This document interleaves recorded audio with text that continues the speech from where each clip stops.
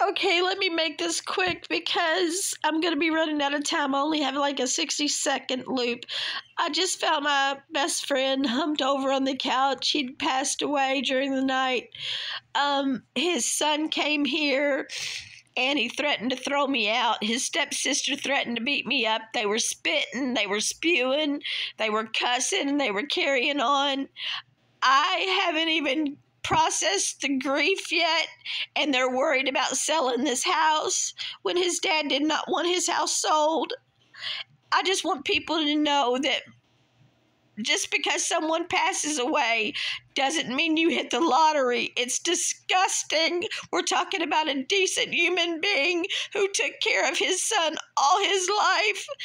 And then he comes in here and he's acting like a devil, like a fool.